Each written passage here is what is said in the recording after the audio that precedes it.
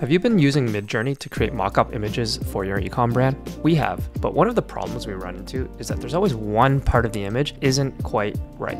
Wouldn't it be better if we could just edit that part out? With Midjourney, you have to re-prompt it from scratch and hope you get something that works. But that now changes. Without any real Photoshop skills, we can do some pretty advanced editing with AI using Adobe Firefly, which is a simple web app, or Photoshop Beta, which has all of their advanced features. Let's take a look. We have this image that was generated with Midjourney. It's not perfect. The most obvious problem is this child with dog legs, but we can now edit this. So for example, if we want to remove this design because we want a blank shirt and put our own design on afterwards, we can just highlight that region, say remove, and it'll be removed. So let's wait for this to get processed. There we go. And we have a few different options. They're all just a little bit different, but as you can see, looks really good. And it's as simple as that. We've removed the design. If we wanted to do that normally, that's probably a pretty advanced technique and one that certainly I wouldn't know how to do because I'm a complete beginner when it comes to image editing. We can look at another example where we can remove this child-dog hybrid and replace it with an actual dog. So let's just select this region here that we want to change. And then we can write our prompt here. So dog facing camera being hugged by a woman. So let's try that. That doesn't look quite right, but we have some other options here. This hand looks a little bit strange. We can try to generate a few more. I think this one looks best, so we can stick with this one and say keep, and there we go. It's as simple as that. We can change the background as well if we want. So we can say put them in on the beach. So woman and dog relaxing at a sunny beach.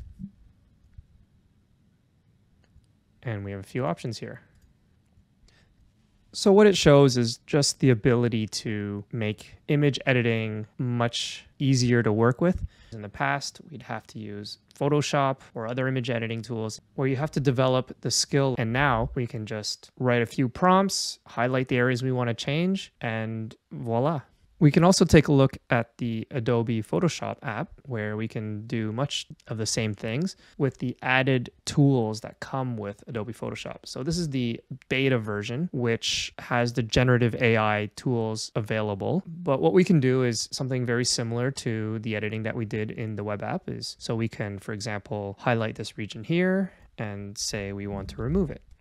And similarly, it'll give us a few options to choose from, and we can select the one we like best.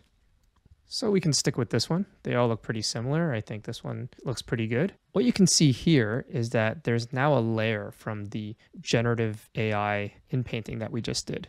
We can hide the layer and we can show the original image and show it back, and it'll just place it on top. And so it allows us to kind of roll back or forward whichever changes we like, and gives us a lot more flexibility to work with the image than with the web app. Especially if you know how to use Photoshop, then you have all of the Photoshop tools available for you as well. If you're like me though, and you don't really know how to use Photoshop too much, you can stick with AI and still get a lot done with it. So for example, we change the image on the shirt. What we can do is we can also change the dog child hybrid into an actual dog, similar to like what we did on the web version.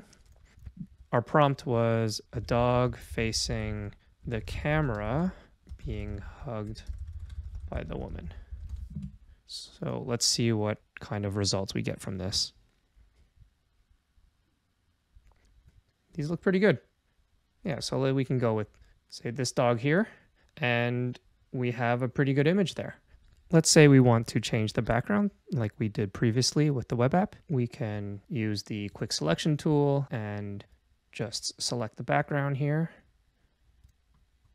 It's not quite working in this region. I'm not familiar with Photoshop, so I'm not sure why the quick selection tool isn't able to do that. So why don't we use our lasso tool and just work our way around?